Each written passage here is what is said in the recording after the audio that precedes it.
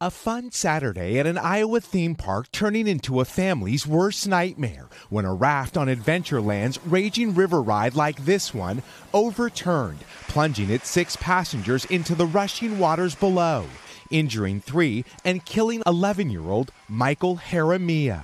4 off-duty Altoona police officers and 2 fire medics working at the park racing to the scene. It was very challenging with the ride's location in the park. It was remote from the entrance that we needed to use. The ride passing an inspection the day before, Iowa regulators finding it in good working order. An attorney for Adventureland telling NBC News the theme park is a well-run and maintained facility, adding safety is the #1 priority at Adventureland. The Raging River ride has been in operation for nearly 4 decades. It is a safe ride. Raging River remains closed during the investigation.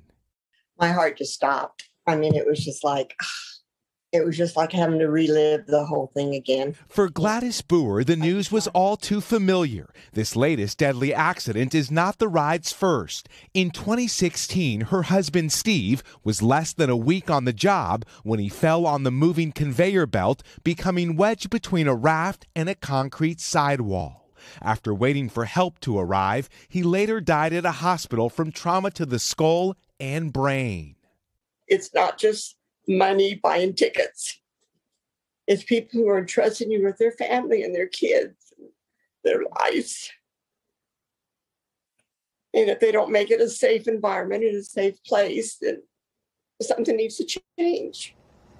One of the riders, a minor, is still in critical condition. Just a heartbreaking situation. No word yet from the Iowa Occupational Safety and Health Administration on if any safety violations will be issued to the park. Guys, back to you. So sad. Miguel Almaguer for us there in LA. Miguel, thanks.